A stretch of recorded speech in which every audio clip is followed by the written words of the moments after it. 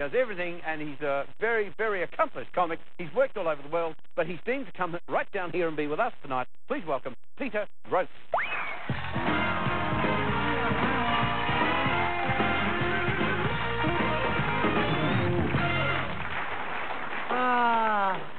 Yeah, I have worked everywhere, but things are a bit strapped at the moment. I mean, I can't even afford dry cleaning, so you know what I do? I give all my clothes to St Vincent de Paul, they wash them, iron them, next morning I buy them back for 69 cents. Do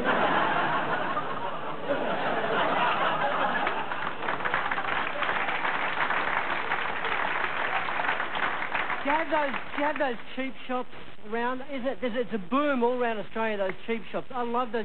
Who'd have thought there'd be a store you could go to in the 90s with 20 bucks and buy enough worthless crap to last you the next 3 months? I love those stores, and I get sucked into those bargains, you know. 20 pairs of jocks, $5. Yes. Gotta be good quality.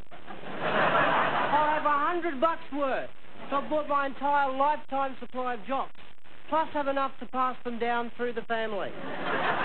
Trouble is, with those stores, there is a bit of a quality control problem, you know. You buy those jocks, they're medium, you wash them, they're petite.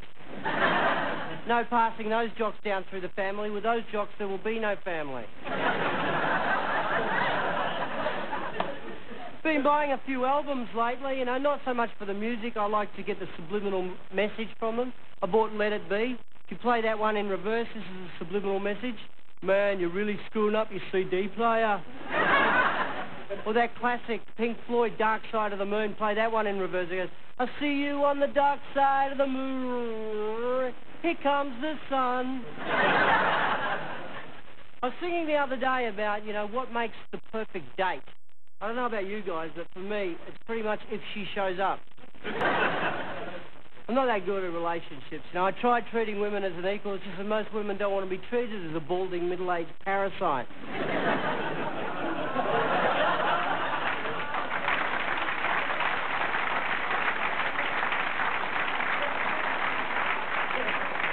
I think the problem in relationships, you know, the big problem is that men and women think differently. You know that Alana song that goes, I'm here to remind you of the cross-eyed bear that you gave to me. You know that song? Well, I thought that song was about a cross-eyed bear.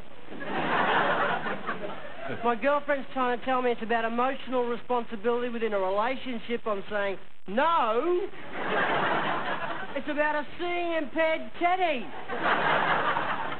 Do you ever have those really big arguments, you know, where your eyeballs are bulging out, your neck veins are pulsating, there's saliva dribbling out of your mouth, you're looking into her face, it's like,